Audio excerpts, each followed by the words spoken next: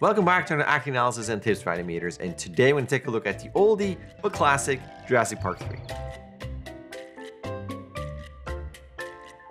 Okay, maybe not as classic as the first one, but I was going through some notes and I want to go through some of the smaller notes and like older notes that I had in my long list of acting analysis clips. And it's time for Jurassic Park 3. I know it's old, but there's a lot of fun stuff in there. And before I continue, hi, my name is JD. Just in case you're new to this channel, I do acting analysis clips like these. I do animation analysis clips. I do reviews and rig reviews and feedback stuff, all kinds of stuff. This is YouTube, this is the pitch, meaning look around. If you like it, you can subscribe and hit that bell button. If you don't like it, don't subscribe, totally up to you. But it helps with my channel growth, and that is that for the pitch. Why waste more time? Let's go straight to the sequences. And I'm going to start with a classic in terms of an entrance. Now, this has actually been used now in terms of those stunt clips where they go back, and then they come back and punch the camera, and then the next person goes back. So this idea I would not do anymore, but I like the general thought of, the idea as in someone getting punched and then going back.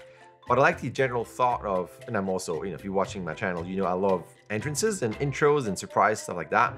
But if you have anything like this, it could still be a stumble, a jump down, or something that happens to a character, because then this character comes in. And that's mostly what I want to look at, is that this is your beginning where you can show off your body mechanics. And this is why this used to be interesting in terms of getting punched or stumbling. But now that it's been kind of done in all kinds of places, maybe think of a different idea. But I like the concept of character going this way, just in terms of screen direction, showing off all kinds of body mechanics so you can really show off your animation. Then a character comes in this way for contrast, and then it's just all about the face and potential lip sync or just pantomime, but it's a cool combination, and you can even keep it like that, where you still continue with some form of pantomime while you continue here with some lip sync. So slightly overused by now, not overused, but it's been done, so you might have to rethink the whole punch entrance. But as a general thought of a 1-2 construct of a scene staging, I still like it a lot. Next up with this one, which is super cartoony. We have this, again, this substitute for whatever you want to do. Like, this could be a different character, this could be human or creaturey, this could be a big treat, whatever you want to do. But the idea is that something enters that freaks out the character. I do want to frame through this because holy moly, we are in cartoon land.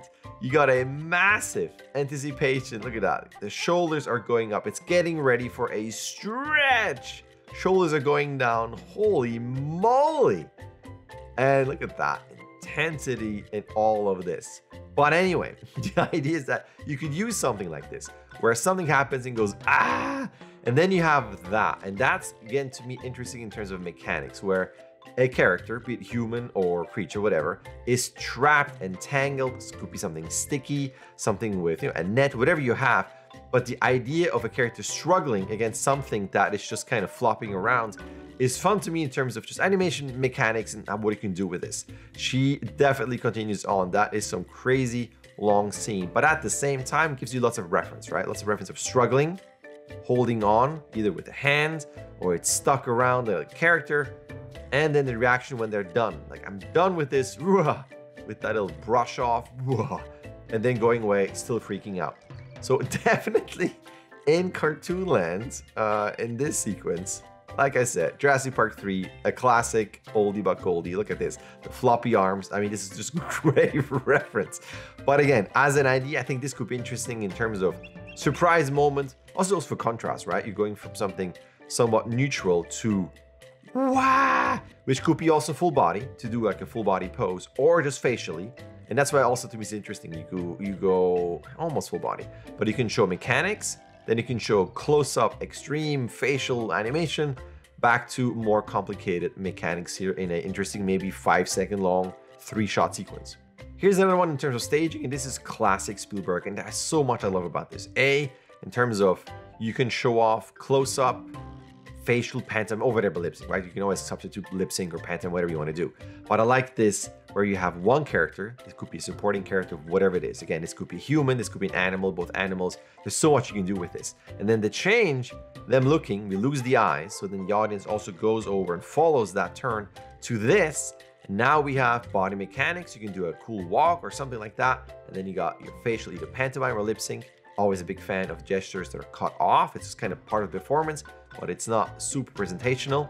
And then that classic setup here. This is so Spielberg and I love it. You got, that's a great pose to stop on. You got this character coming in, you can show off mechanics. These are here for context and staging and contrast and posing.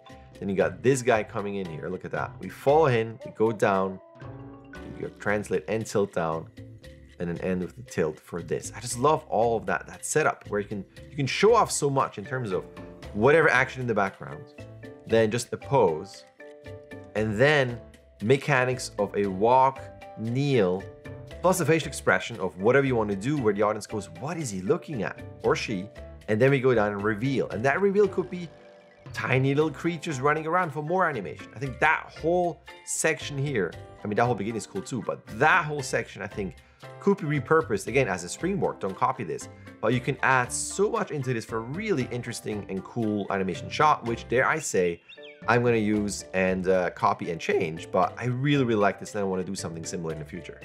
This one is a bit longer, I'm going to screw up through, but it's kind of the same idea. The contrast of someone observing, no pantomime, no lip sync, and it's all in the eyes and the face. Head tilts, darts, whatever you want to do, looking around, and I love this. And again, you can choose something else, but I'm always a big fan when you have the audience and the character looking like what is going to happen. All of this, lots of close-up animation you could do, and then that little change there. And then you got that reaction. It's very short, but kind of like, whoa, what happened? And then that reveal. Like, there's lots of stuff you can do here in terms of pantomime and just reaction, really close-up facial acting. Then after that freak out, it's this that I like a lot, that something is trying to get to someone or something else and is stuck there. Now, I wouldn't really frame it like this for animation just because of silhouette, but this really illustrates what is going on and what prevents this creature from going through. But imagine it's potentially a bit more three-quarter and it's maybe on the other side so we can see the creature looking through.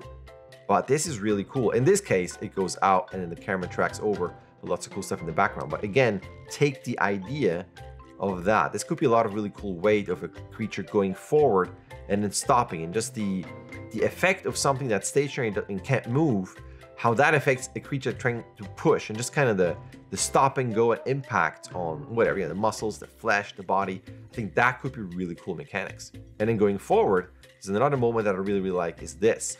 I love that slip too here. That's a great one. Right at the end. Anyway, goes forward here, and then this. So they are trapped here, is pushing and pushing, pushing. That's a cool weight assignment. So again, you can have, I like that contrast too, of holding like this, and then straight arms here, whatever creature. This could be, I don't know, two creatures and the human pushing. Again, you can change this completely. But I like this idea, and especially this. It's a cool angle, but this idea. This to me just looks like fun, where you have two characters squished. You can have interaction, like, you know, facial shapes in there for the squish, kind of an overbearing shape here that overtakes the frame for the danger, and lots of close-up facial extreme acting and pantomime, just for a fun shot. And continues here with another idea of, oh, and then it goes up and goes down. Anyway, I don't want to spoil too much if you haven't seen it yet. But I just like that whole setup of something where this is the actual framing, where there's somewhat cut off, there's something overtaking the frame, but it tells us, it gives us context of why are they freaking out, and it gives you a cool kind of layered element of foreground and midground and background. And just that, not just people acting where you do your animation where you freak out, but the combination of two. So you have contrast and potential pantomime. Again, the contact, the squishiness, and all of that I think could be really interesting to animate. And it shows, it's an older movie, but you can find things in all kinds of movies. Sometimes it's just kind of the main idea of a sequence, a moment, a move, an acting choice, or an action. And you can take that and then completely change it, but still keep the essence of it, but then make it your own and make it as original as you can, which is always the hope of the series, that you don't copy this, but it helps as a springboard for more ideas. And speaking of springboard for more ideas, if you feel like you got now ideas thanks to that, and you want to work with me so I can help you make your shots more awesome, you know my pitch at the end. I have workshops, and you get a link in the description with all information. My workshops are always open for sign up, so you can start at any time. And speaking of time, thank you for watching until the very end. And if you want to see more of that, feel free to subscribe if you want. I upload almost every day. Weekends, not really. Other than that, mostly every day. And that is that. Thank you for watching. Thank you for your patience. Thank you for always tuning in. And I will see you in my next clip.